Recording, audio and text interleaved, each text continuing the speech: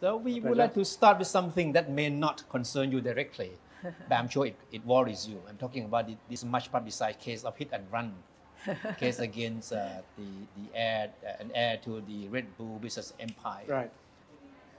What does this tell you? I mean, despite the overwhelming evidence against him and that he was let off the hook, so certainly we have seen the public outrage over this decision by the public prosecutor. Well, I don't think I need to add to that outrage. But we, the party, Phak Kla, we did make a statement about this very recently, about potential reform that we think needs to be made to the judicial process, especially to the appeal process, because in this current constitution, the right to appeal the decision by the Attorney General is with the police, which I don't think makes sense because the police was part of that process in the first place. Whereas previously, in the previous constitution, this right was with the provincial governors.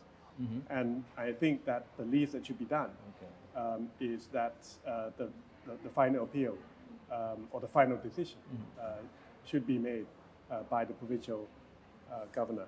At least what that means is that it's a different department, and hopefully that increases governance and best practice. Provide some kind of more check and balance. Correct, and at best in the future, because we also propose at Phak Kla that provincial governors are eventually elected. At best, it means that a representative that was elected by the public can have a say and help to provide that check and balance. And with the political atmosphere in Thailand, you must have seen how students, young people are really active and coming out to protest.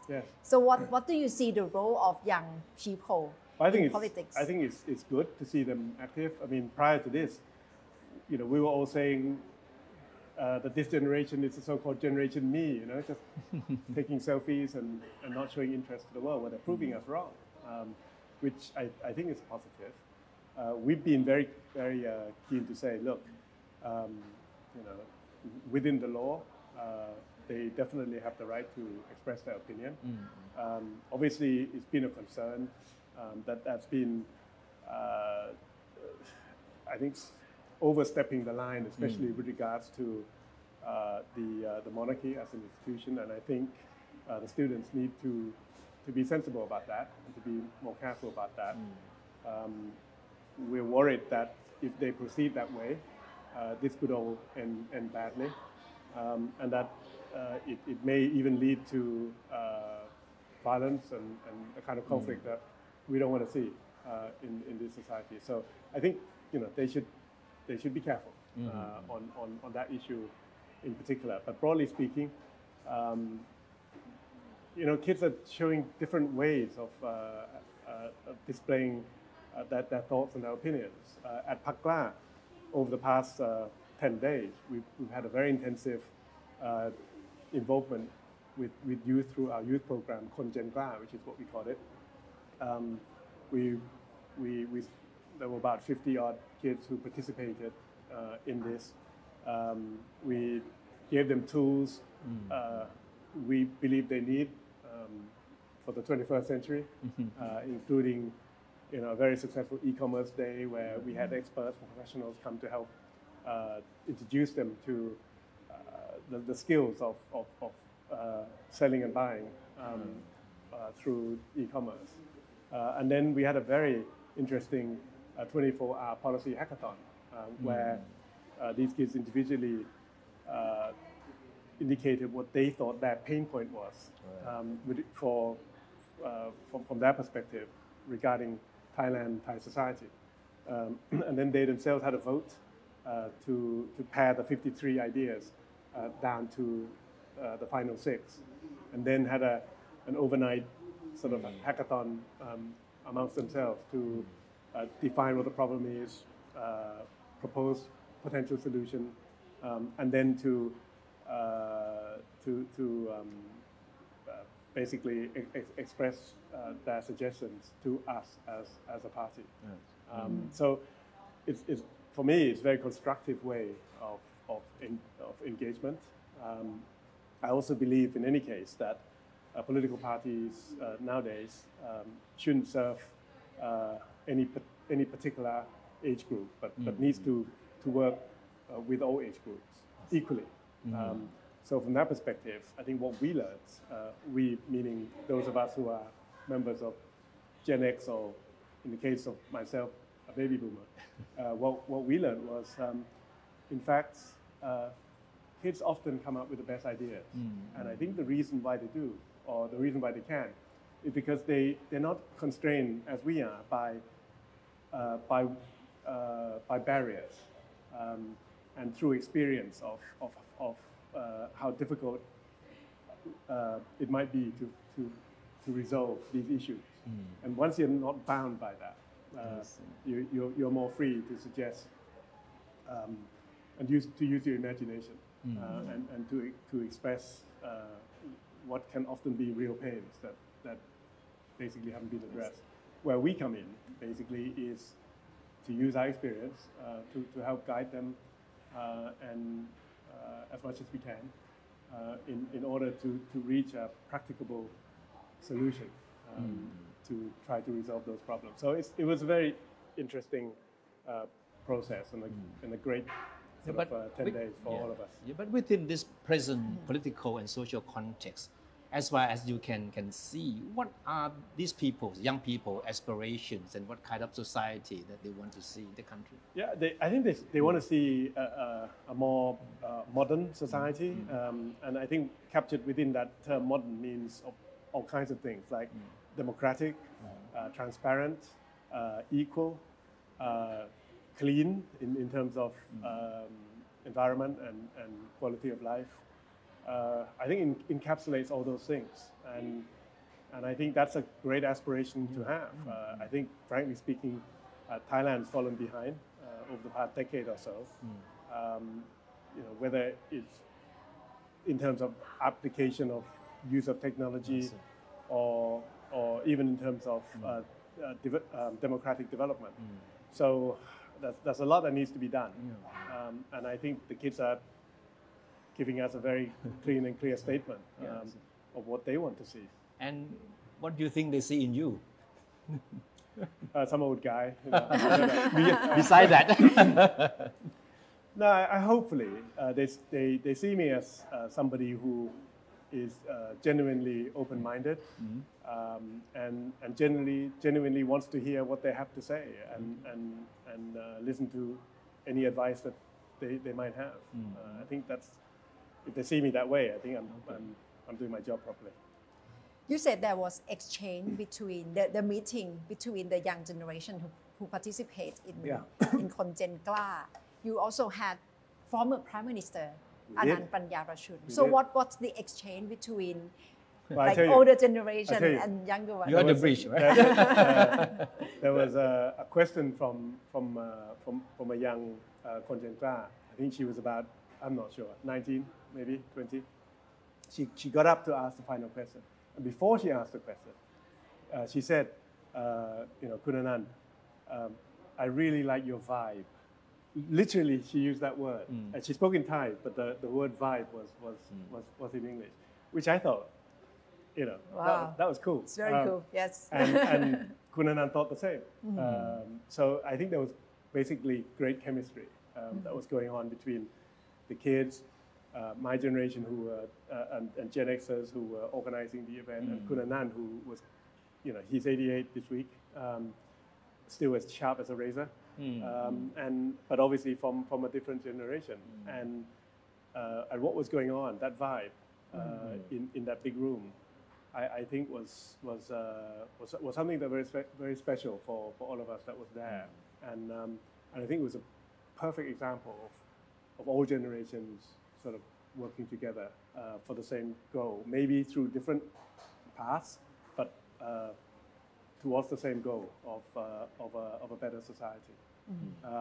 I was actually surprised also that when I led on, we kept it a secret for a while that Kun Anand was going to come on the final day. But when I did lead on to them a couple of days before, I was very pleasantly surprised how clearly and obviously very excited they were of the prospect, because frankly, I wasn't sure whether they even knew who he was, you know. And they, you know, they then went away and did some more homework, so they knew what to expect. They treated him.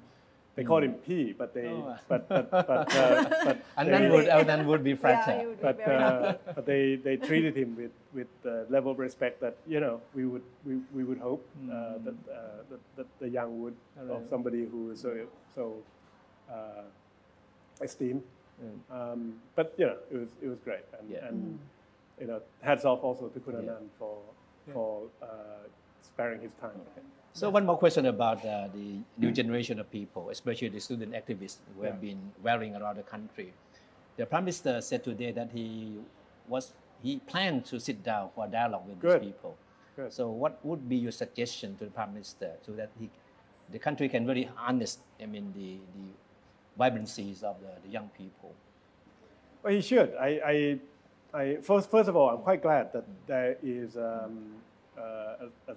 a committee that was set up in Parliament that will allow the young to voice their opinions to members of Parliament. I hope they get a chance to do that in the big hall, in front of all members, rather than just the ad hoc committee members. I think Kun Prayut, you know, if he's sincere in wanting to listen, that can only be good news.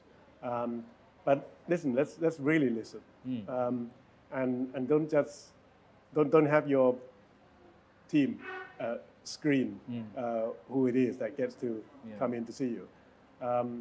You know, you can see who's voicing dissent and who's unhappy. Invite them, bring them over. I think, you know, that's what well, Parliament should mean, but also that dialogue between the leader and a very important segment of the people who he's mandated to govern. That dialogue is very important, and the more that there is, the bigger the gap is, or the bigger at least the perceived gap is between the young and the powerful, the more frustrated the young will feel, and I don't think that's good for anybody. And from the capacity of former finance minister, right. How do you see the direction of economy, Thai economy right now with the COVID-19? Well, it's very worrisome because it's really going nowhere. I mean, it's gone down, and it's obviously going to show some improvement because, you know, from complete lockdown now we have at least domestic economic activity.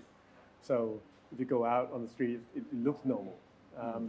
But we're not going to be anywhere near where we were until we're able to open our borders. We are, and also until the economies of our trading partners improve, and they're a long way away from that, with the risk of a genuine second wave in terms of the spreading of COVID. So I think we're going to struggle for some time, which is why I suggested 10 points to the government at this very important time when they are reshuffling the cabinet. It's when you reshuffle the cabinet, it's like having a fresh start. You know, maybe whether the new people coming in were as good or better than the old one, you know, let's not get into that. But at least it's a fresh start for the government as a whole. And that allows them to, I think, take a fresh look at some of the things they've been doing, which I feel may not have worked.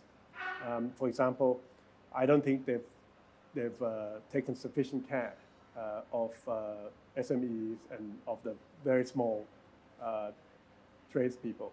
So, you know, that covers what, 2 or 3 million in total. None really of the economic policies that they've come up with so far has provided the direct benefit that these guys need.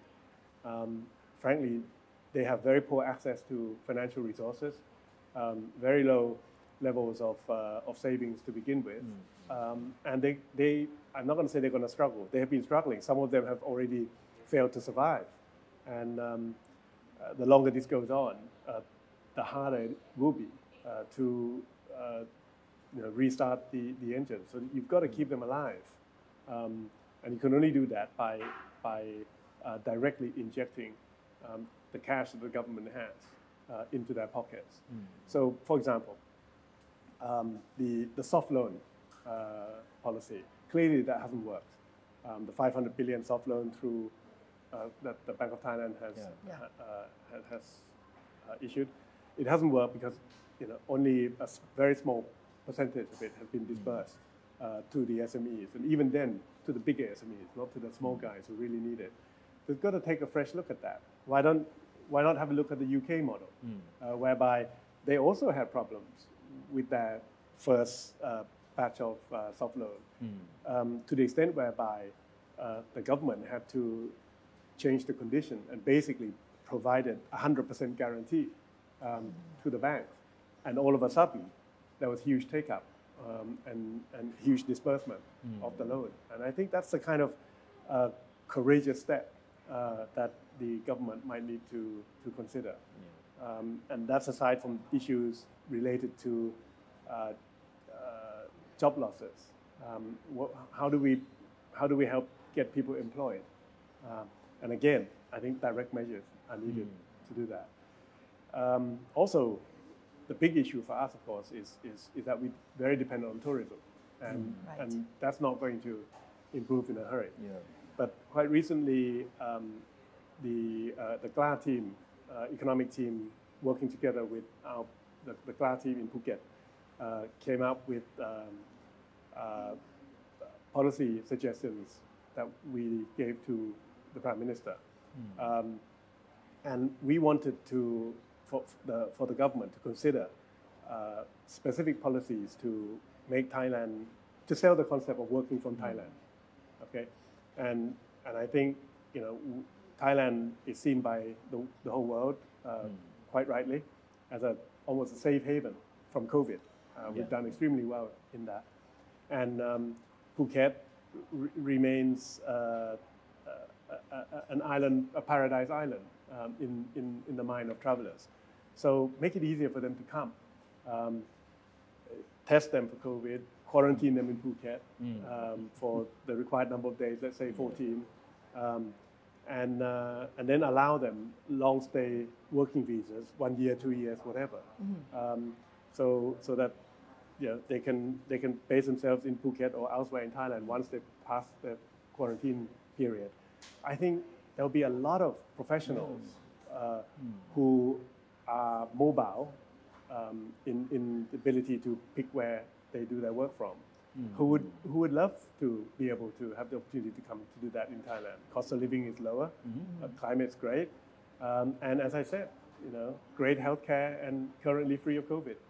So you're talking about a new rethink of the way that we should handle tourism. That's right. And you may ask, of all the things I've talked about, where the money comes from. One of the 10 points that I propose to the government is, come on, let's completely relook at how we're going to be spending those 400 billion of loans that you're going to be making. Currently, the NESDB is proposing that the 400 billion is used for projects that are very old normal projects, usually funded through the budget. It's not appropriate for a special decree loan in an emergency. That 400 billion should be used to make direct payments, as I mentioned earlier, to those who are currently suffering from COVID. I think more treat it as an emergency source of funding and use it accordingly.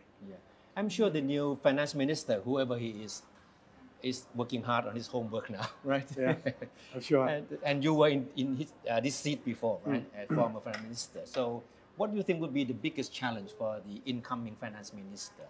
Well, obviously the state of the economics, at least he has the tools. Same with me. When I came in 10 years ago into the hamburger crisis, the crisis was deep. But but I also had the tools. And when I say the tools, I mean I had fiscal space. That is a technical term that refers to the ability for the government to borrow money to use to help us get out of trouble. Thailand, even today, has relatively low debt to GDP level. So the ammunition is there.